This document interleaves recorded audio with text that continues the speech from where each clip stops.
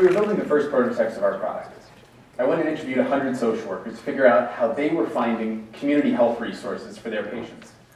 Everything from food pantries to walking programs at the Park District, to subsidized housing.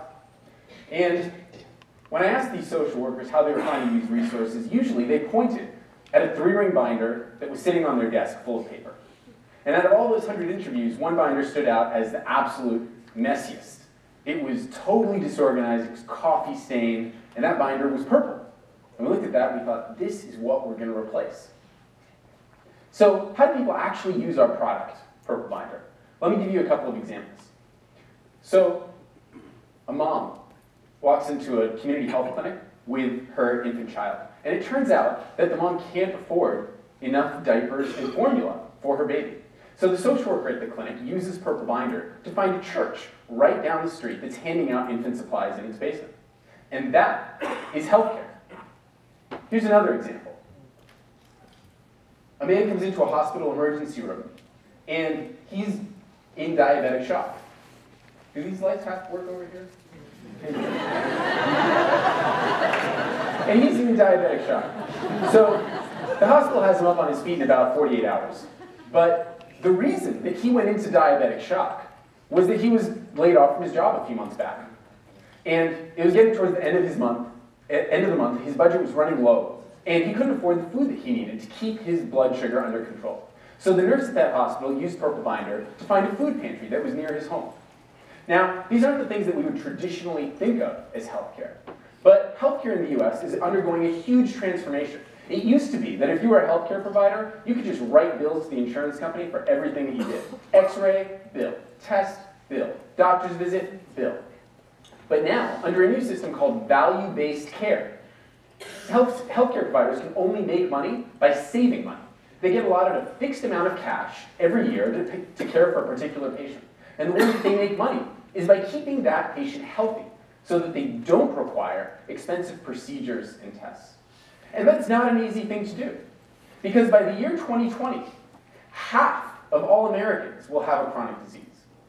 A quarter of all Americans will have multiple chronic diseases. And the overall economic burden of all that illness will be $3 trillion. And I'll note that that's almost the entirety of our government's federal budget this year. So we are literally going broke as a country because we are so sick. Now, although a lot of that burden is borne by the federal and state governments through the Medicare and Medicaid programs, the roots of that sickness and of health are much more local than that. Sickness and health both start in the communities where we work, and where we live, and where we play. Health is about what grocery stores there are near you. Do you know how to cook a healthy, nutritious meal in your own home? Is it safe and easy to go out walking in your neighborhood? What stressors do you face in your daily life? Do you exercise every day? Do your friends exercise every day? These are all factors that affect your health. And because of the transition to value-based care, healthcare providers are on the hook for all of those things that can affect someone's health, even when they happen outside of a conventional clinical setting, in someone's community, in a neighborhood. And that's the business case for Purple Binder.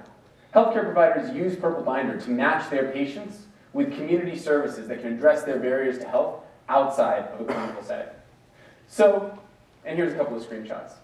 It's used by clinical staff inside a healthcare system, and it can also be provided directly to patients.